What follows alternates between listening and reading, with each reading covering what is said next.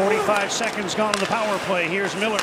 Tried to feed Chason on the goal line. He gathers the puck off the boards, gets it to Miller. JT Miller nicely back. Pettersson shoots. Again, he missed the net, but it came in off Hart.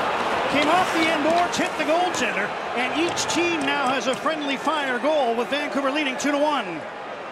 Well, we talked about the Flyers' fortunes. If they're going to be good this year, they're going to need goaltending. And this is not good goaltending. Both goals, I am shocked by. This one, JT Miller gives a nice pass to Pettersson. Pettersson goes to rip it, and it ends up going off of one of the Flyers players off the backboards. And as a goalie, you have to get your skate tight to the post. You cannot leave any space between your leg and the post, because that's exactly what's going to happen.